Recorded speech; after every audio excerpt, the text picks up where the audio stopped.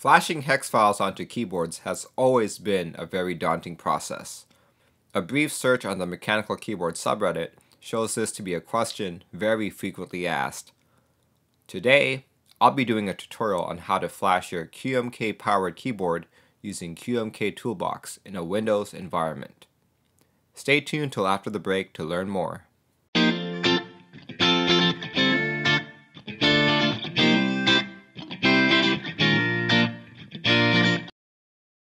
Welcome back. All links talked about here will be in the description section below. Before we begin this tutorial, I'm going to state a few assumptions. Number 1, you're using Windows as your operating system. Number 2, you have an appropriate hex file for your QMK powered keyboard. If not, check out my QMK configurator video on how to accomplish that. Number 3, you know how to physically put your keyboard into reset. Let's begin. The first step is to download the appropriate drivers. Thankfully, you don't have to go out and scour the internet for them. Visit github.com/qmk/qmkdriverinstaller/releases. At the time of this video, the latest is version 1.01. Always download the latest release. Download the QMK driverinstaller.zip and extract the contents to wherever you please. Once you've extracted it, there should be a Windows batch file called Install All Drivers.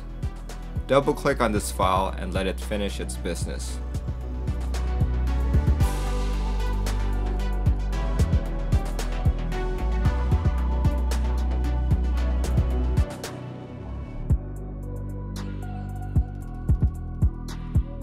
When that's done, you will have all the drivers necessary to support the QMK Toolbox for flashing. Next, download the QMK Toolbox by visiting github.com/qmk/qmktoolbox/releases. At the time of this video, the latest release is 0.0.9. Once again, always download the latest release. Out of the selections provided, I would download qmktoolbox.exe. Once you've downloaded that, open it up. For the purposes of this tutorial, I'll be using my DZ60. In the local file section, choose the appropriate hex file.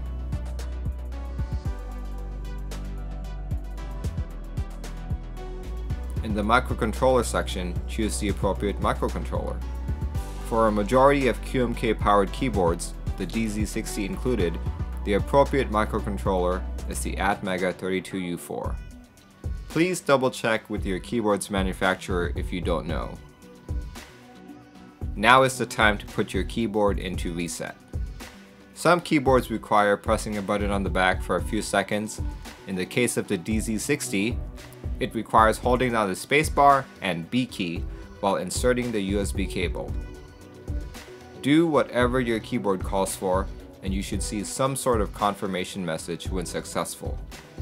In my case, the message is DFU device connected ATmega 32U4. Hit the flash button and wait for it to finish. Congratulations, you've flashed your keyboard. Unplug and replug your keyboard, and you are ready for business. If you have any questions about the process, feel free to jot them down in the comments below. I'll try my best to get back to you. Thanks for watching.